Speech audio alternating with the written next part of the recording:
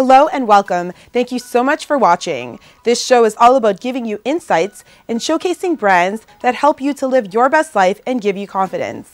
Today, I want to kickstart your morning with some motivational advice to leave you feeling inspired and energized to start your day. I want to talk about the power of being present. We live in a time where smartphones and technology are a huge part of our lives. We are constantly checking on our social media, checking our Instagram DMs or emails, or simply scrolling through our social media feeds, checking out what our friends or the celebrities we admire are up to. This can make life very distracting and take our valuable attention away from what's going on in the present moment. We are all guilty of being on our phones, distracted by our emails, texts, social media, when we're at a party, or simply meeting a friend for coffee. The truth is, being present holds power. It allows us to focus on our relationships, enjoy the moment, and truly live in the now. This is why it's so important to limit your time on social media or your smartphone and instead focus on what's going on in front of you. We can't enjoy life when all of our attention is put on what's going on virtually rather than in the present moment where our attention should be. I'm going to give you 3 steps to stay more present and to improve your relationships. Number 1, get rid of your device when you're speaking to someone or meeting them. Focus 100% of your attention on them. If someone is giving you their time, listen to them. Be present. Your phone, email, and social media can wait. By simply getting rid of your device during this time, we can then shift our attention to what matters, human interaction. Number 2, listen. When you're with someone, listen wholeheartedly. Don't listen only waiting for your turn to talk. Listen to the person who's in front of you. So often we want to be heard, but then lose focus when someone else speaks. Be present and fully give that person your attention by listening to them. And number 3, enjoy the present moment. Take in what you see and feel all around you. What colors do you see? What music is playing? Who's around you? Enjoy this very moment because moments become days, days become months, months become years, and before you know it, we only have memories left. So make sure you're making those memories and the time you have in this very moment count. Stay tuned. Coming up after the break, I see you on Instagram interviewing Jennifer Lopez to Tom Cruise. What has been one of the highlights in your career so far? Been fortunate to interview The Rock 9 times. Not that I'm counting it. What does luxury mean to you? Luxury. In India, I discovered that true luxury isn't something you buy off a shelf. True luxury is a feeling that you are the Maharani of your world. And it can be all designed around you.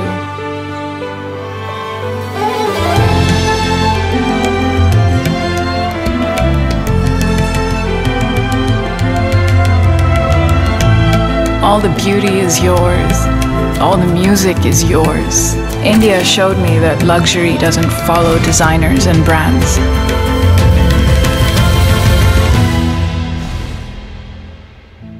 True luxury follows its own heart.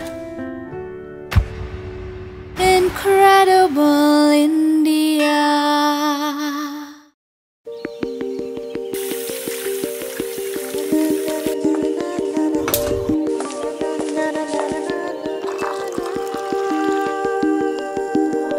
Natural sweetener, Flavorall. 20 flavors to choose from. The perfect substitute for sugar and artificial sweeteners. Flavorall by Greenish. Flavorall from Greenish, now available at Rexall pharmacies. Joining me now is 4-time Emmy Award-winning TV host Chris Van Vliet. During the span of his career, Chris has interviewed celebrities like Jennifer Lopez, Dwayne Johnson, Tom Cruise, and has gained over 80 million views on his YouTube channel. Chris, thank you so much for being on the show today. Well, it's a pleasure to be on. Thank you so much. And I feel like I'm back home in Toronto by being on the show. Right? And we've been following each other on Instagram for a while. And I see all of the great things you're doing. So thank you. Let's dive right into it. Let's talk about your career, how you started. Was journalism always your passion, or was it something you fell into?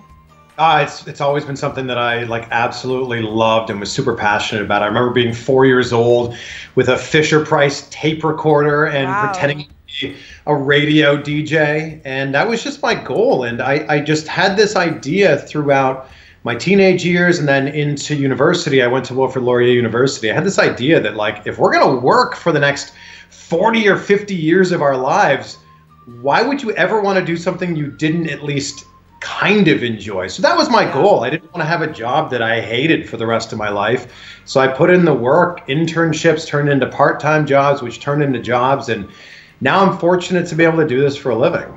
Yeah. And as we were talking about, you made that jump. You said you grew up in Pickering, you lived in Toronto, and you made that jump to the States. Talk to us about that. Well, it just kind of came to a point where, like, if I kind of put my career in a nutshell, I was an intern at Chex TV in Peterborough, which turned into a job there. Then I was hosting a show for MTV2 in Vancouver.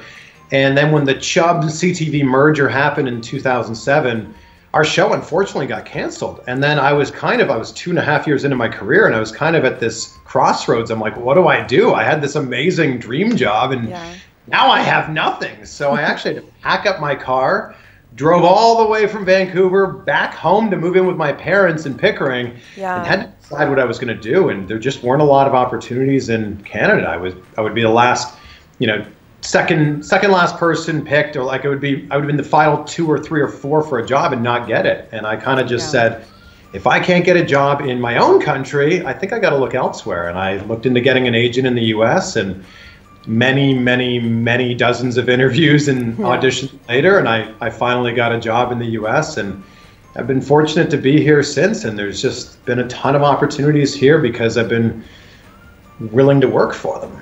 Yeah. And as you said, Toronto and Canada, there's not that many opportunities. It's very saturated. So it was great that you made that jump. Let's talk about, what do you think sets you apart from other people? Because, this industry is difficult and there's not that many successful people in it. So what do you think made you stand out? I think for me it was that I gave myself no other option. I wanted this to be my goal. I wanted this to be my job, and I wasn't willing to settle for anything less than that. And during my internship at Chex TV, I was working at PJ's Pet Center in the fish department, scooping dead fish just so I could pay for the gas money to drive 100 kilometers to Peterborough so I could do my internship. So I think the only thing that set me apart is, look, we all have talents, and if someone's willing to pursue this business, whether it's radio or television or now YouTube or podcasting, you obviously have some sort of talent. The only thing that set me apart from other people was the fact that I was willing to work for it. Like the job that I had in Vancouver, they didn't want to bring me in for an audition. And I called the station. I knew the name of the person that was doing the hiring, and I called like the operator at the station and said, "Oh, hi, is so-and-so there, please?" And they transferred me to her desk. Said, "Hey, I'm going to be in Vancouver next Thursday. I know that I don't have an interview for this job, but I'd love to come in and just chat with you about the opportunity." And they said, "Well, if you're going to be here, if you're willing to fly 5 hours, we'll bring you in to have a chat." And I came in 5 minutes later, they offered me the job. And I think that that was the thing that set me apart, is willing to bet on myself and take those chances. Yeah, I like what you said in the beginning. You said that you didn't give yourself any other options. And I think that's so important in this industry, or doing anything that you love, is really not giving yourself any other options and kind of just going with it. So, and I can also relate to, when you're passionate about something, you'll do anything to get it. What's been one of the biggest failures you've had, and how did you overcome it? Well, I mean, I don't know if it would be really a failure, but I picked up my entire life and moved it out to Vancouver for this job, thinking I was going to be on this job for as long as I could possibly be on that job. And the fact that the show got canceled, it wasn't a failure, but it was a huge setback for me to go, okay, what do I do now? And I was unemployed for 7 months. I moved back in with my parents and collected unemployment insurance. And I think for me, it was this moment of going, all right, is this really what I want? And if it is, what's the next step to make this happen? And if it isn't, I got to figure things out from here. And I decided that, yes, absolutely, this is what I wanted to do. And I was going to take all the steps to make this happen. And that was such a learning moment for me. Because when you don't have a job, boy, your days get real boring.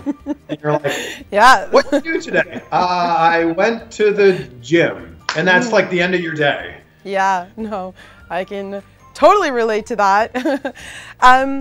Now you're obviously doing amazing. You're doing such big things. I see you on Instagram interviewing Jennifer Lopez to Tom Cruise. What has been one of the highlights in your career so far? Well, I always had this like bucket list of people that I wanted to interview, and I was a massive wrestling fan growing up, and now I'm fortunate to work a little bit in the wrestling industry, and The Rock was #1 on that list. Yes. And been fortunate to interview The Rock 9 times. Not that I'm counting or anything.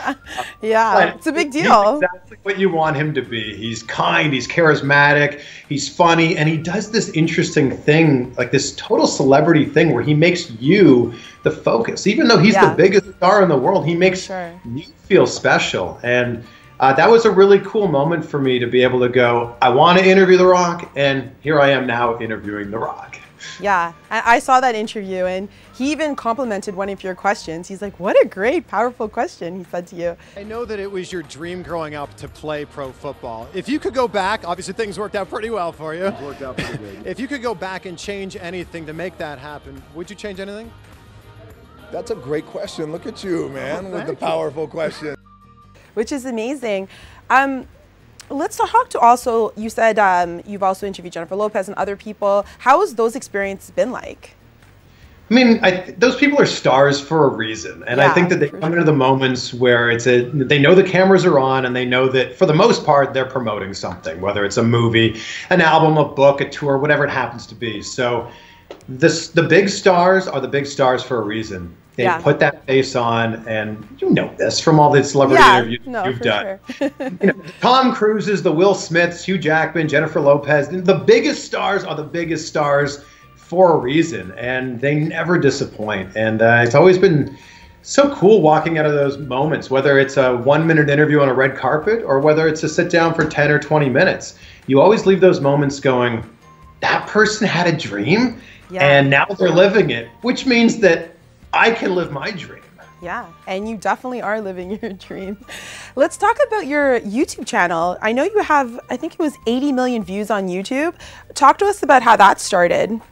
It kind of started as an accident, to be honest. Really? So my YouTube channel is like 9 years old now, and it just started out as, you know, when you do these interviews, like oftentimes you're only posting 15 or 20 seconds on your TV show or on your newscast or whatever.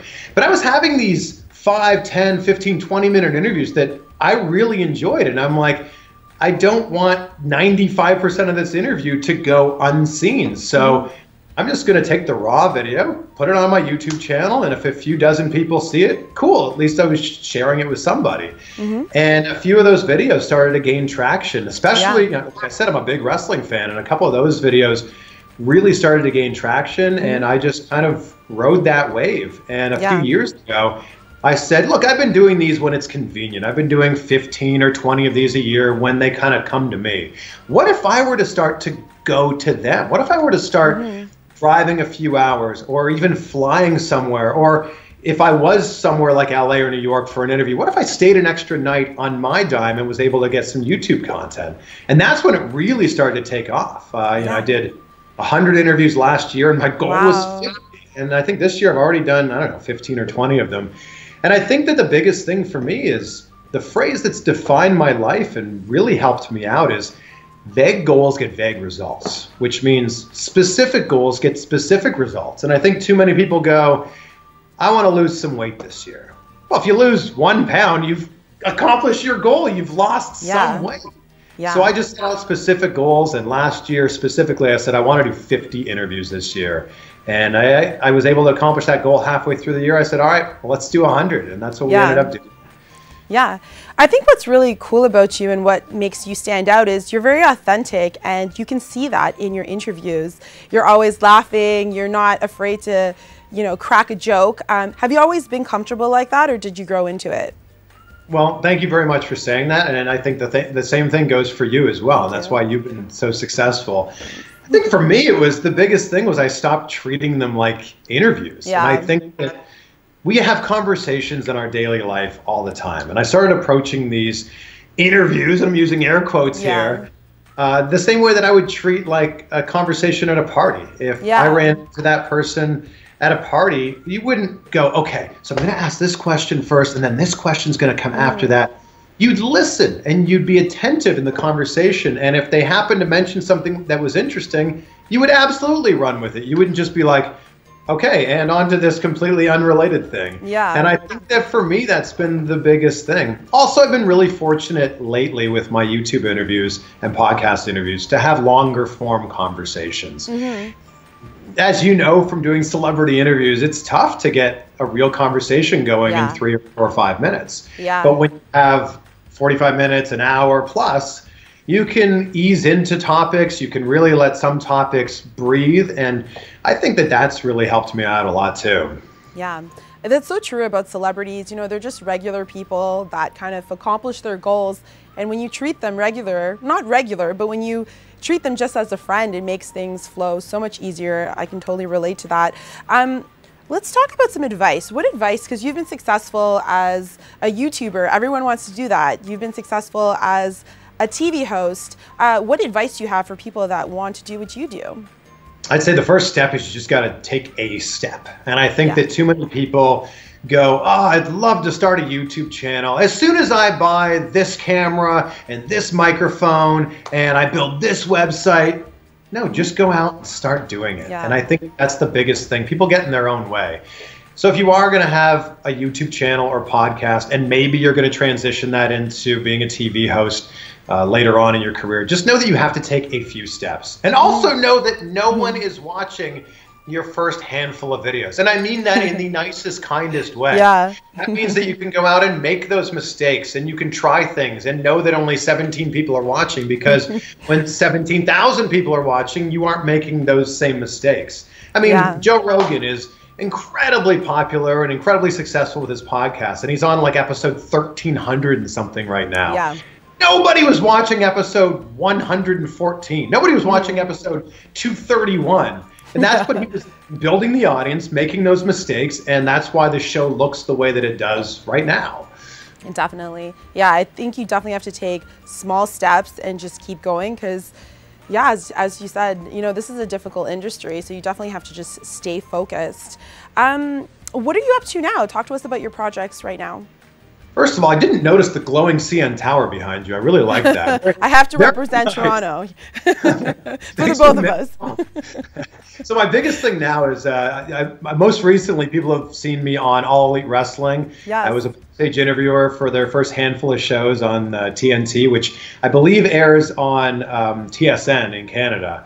Our production assistant was very excited that you were coming on. He was actually setting up the chair beside me, and he's like, is he coming in? And I said, no, he doesn't live here, he lives in the States. He's like, oh, I was actually, like, he was so disappointed because he's a big fan. Well, next time I'm in Toronto, I'd love to come by, 100%. meet you in person and meet everyone there.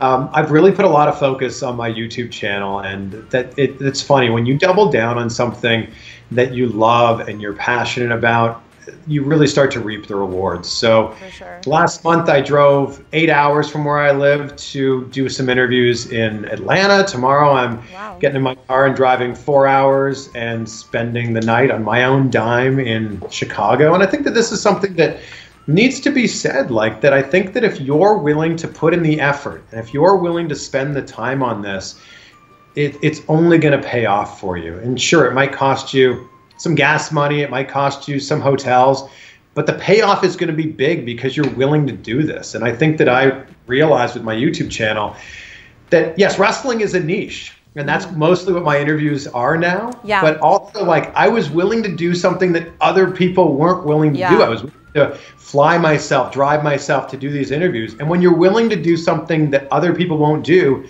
you start to get the things that other people don't get. Yeah. And speaking of that, what's the best advice someone ever gave you in your career, or even like a mantra that you live by? Well, the mantra I live by, I mentioned earlier, is vague goals get vague results. And I think that it's super important in your life to set specific goals. And that's daily, weekly, monthly, yearly, even, you know, for the decade. And I think Bill Gates said it best when he said that we underestimate what we can do in a decade and we overestimate what we can do in a year. Or you can flip that around, probably makes more sense. We overestimate what we can do in a year and underestimate what we can do in 10. And I think that's so true. I think that we kind of live in this day-to-day life where we go, oh, well, I'm no better today than I was yesterday. But if you get just like 1% better every single day, by the end of the year, you're 37 times better than you were at the start of the year. Yeah. And I think that it's important to focus on those small gains every single day. Yeah, I think that's great advice. Thank you so much, Chris. You're doing it big, and it's so great to see someone from Ontario, Canada, doing amazing in the States. So congratulations. Well, thank you, and you as well. And I appreciate you having me on. And I look forward to coming on in person and continue this conversation soon. Yes. All right. You definitely. I'm going to hold you to that. Next time you're in Toronto, you got to come back. All right. All right. Great. Tag TV is available on Roku, Amazon Fire TV, Apple and Android TVs, as well as through iPhone and Android phones. Watch us live through YouTube and Facebook.